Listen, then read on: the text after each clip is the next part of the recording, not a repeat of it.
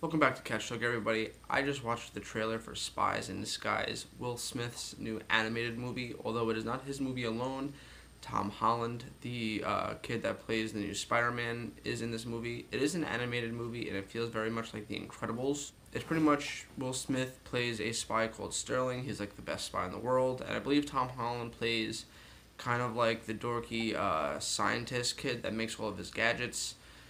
In this trailer, he winds up turning Will Smith into a bird. And, he freaks out because he doesn't want to be a bird. And, Tom Holland's character never told him he was turning into a bird. It was kind of like a secret or a surprise.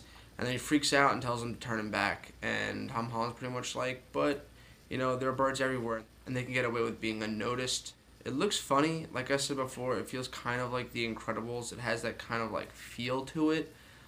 It definitely doesn't feel like a Disney movie, but I don't think it is. This movie's being made by Fox, which is rare because you don't really get regular cartoons anymore unless it's like a Warner Brothers, like straight to DVD movie with Batman or, a Disney movie. So it's rare to get a movie that isn't Disney is all I'm saying.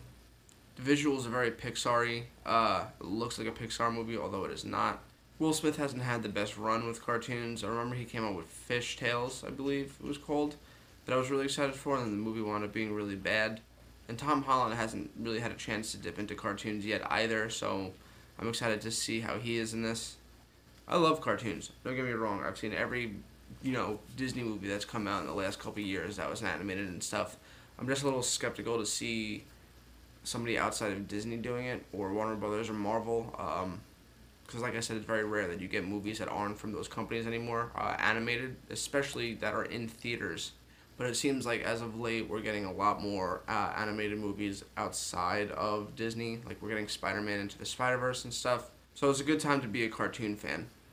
The movie looks funny. It doesn't look like it's going to rely too heavily on the action. I mean, the only action I really saw in it was him karate chop like a guard in the throat, but it's played for laughs. Although I don't know if I'm very interested in seeing a kid-friendly spy movie. My favorite part about the spy movies are kind of like him killing people like a spy, and I don't think we're going to get that in a movie like this. I am aware that it is a child's movie, but I'm also an adult, and I have my standards to what I like out of spy stuff.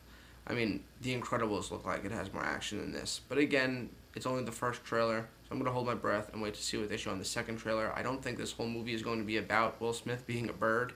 I think that's just to highlight the kind of chemistry that they have between each other and the kind of friendship they have, where the kid kind of goes against Will Smith's back to, plan things that he thinks could benefit them.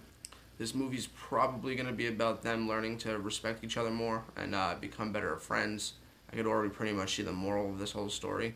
I'm excited, just not as excited as I am to see, like, the next Incredibles, or even Frozen 2, or Toy Story 4, or personally my favorite thing, How to Train Your Dragon 3. That is a movie I'm really excited about. Anyway, let me know what you guys think in the comments down below. Do you think that this movie could be good? Do you think it could stack up against other Disney movies coming out later next year? Because it is coming out in 2019. And how do you feel about someone other than Disney making a cartoon movie coming straight to theaters? Let's talk about it down below. And as always, I'll catch you next time.